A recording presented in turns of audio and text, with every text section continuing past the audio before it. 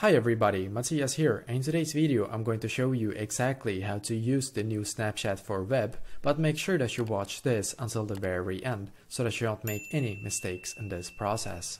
So what I'm going to do first is to go into Google, and now when I'm on Google, then I need to search for Snapchat for web, and then I'm going to search for that, so search for Snapchat for web, and now when we are taken to this page right here, then we're actually going to select this one right here, as you can see. And now I'm just going to be taken to this page right here. What I need to do now is to log into my Snapchat account, which I'm going to do right now. So just wait a second.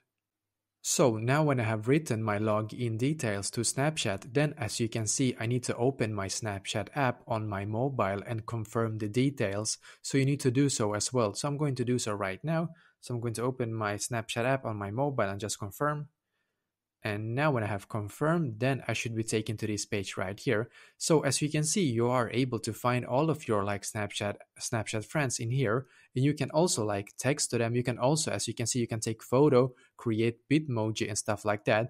Like the reason why the camera is not on right here is because I have not allowed Snapchat the web to be able to use my webcam. But if you do allow it, then it should be like a camera in here. So basically this is exactly how to use the new Snapchat for your web basically. So let me know in the comments below if you have any questions, and I will do my very best to try to help you. And also please leave a like on this video and subscribe to my channel, because I'm doing a lot of helpful videos constantly that might be very useful to you. Thank you very much for watching, and I wish you an awesome day.